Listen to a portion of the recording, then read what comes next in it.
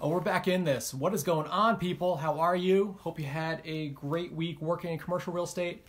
I know it's been a minute since I made one of these commercial real estate tips videos, but a lot of stuff happening for me in my business, in my life, and had to handle business, had to take care of business, had to do work, and that's what I hope you're doing as well. But for this video, I am back and I'm going to teach you the 10 important things you must know as an office leasing agent. Now, this is where you are representing an office landlord and you're responsible for leasing out their office space to a new tenant and filling their building full of other businesses, other companies that are employing people and providing good products, good services, doing useful things for humanity, and growing the community, creating more opportunities, generating more tax revenue for reinvestment back into improving infrastructures for communities worldwide.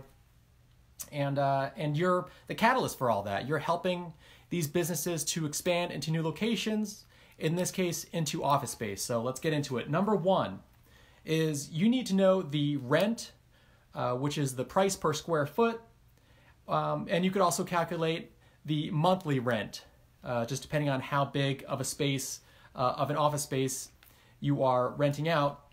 Perhaps it's helpful to know different types of rent for different types of spaces. That's helpful information to know.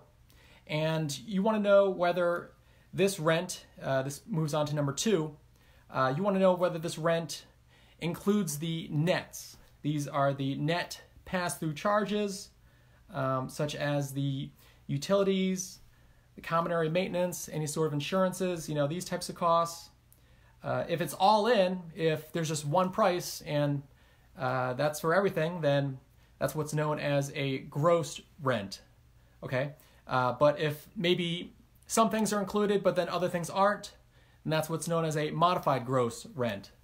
And if all expenses are passed on to the tenant and they're responsible for everything from paying their own utilities to paying the insurance on the building and everything, then that's what's known as a triple net lease. So you need to know whether or not the nets are included into that rent, or if they are separate, grouped together. You need to know that information.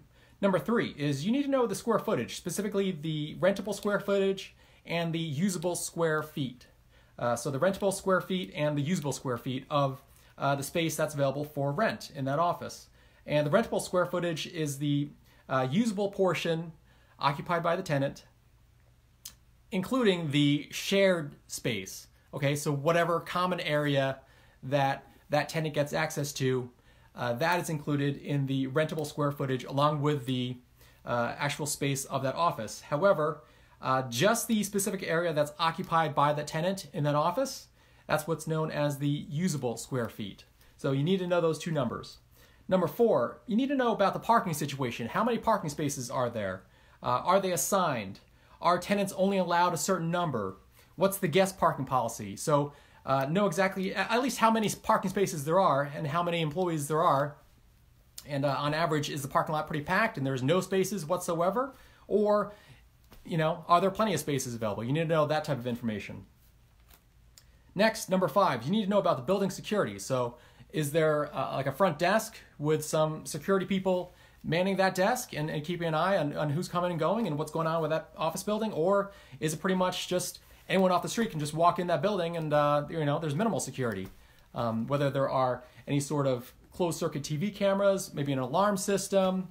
Do you need badges to access the building? What is the security situation for that office building is very important, and you will need to relay that information over to potential tenants because they will definitely ask about that.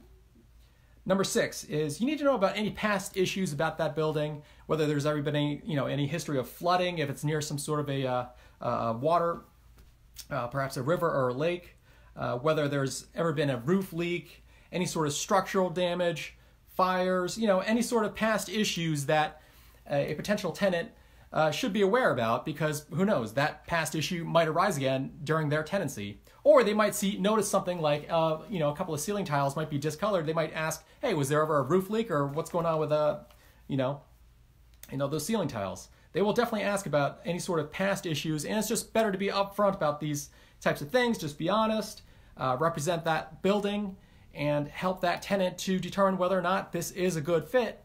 And they will appreciate your honesty and just being upfront with any sort of past issues that building might have had. Number 7, who are the other tenants in the building? Is there competition allowed? Let's say, for example, you have like an insurance company in one office suite, and then across the hall they might have their competition, another insurance agency. Is that allowed? How do tenants feel about that?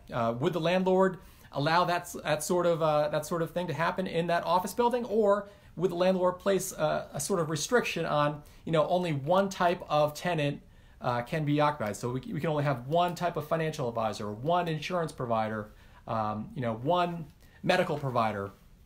You know, what will the landlord allow as far as tenants and the type of companies that they run in the building, and is there any sort of maximum allowed?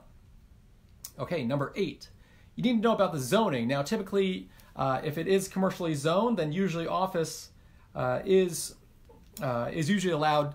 However, there might be other things that are allowed in that commercial zoning, such as industrial type of structures that can be built. How would the people who are working in that office feel about, I don't know, like industrial type of properties like warehouses and manufacturing facilities popping up as their neighbors? How does that affect business? If you have people coming into that office building to visit you, and then they're seeing all sorts of other stuff popping up, that's something that you should know about as far as the zoning of that office space. Number 9 is you need to know about the public transportation access to that building, and whether or not it is accessible for public transportation. These are offices. You got people from all walks of life who might be having to come in to visit these companies, or they might be employed by these companies, and they need a way to get to work. And how close is that public transportation to that office building?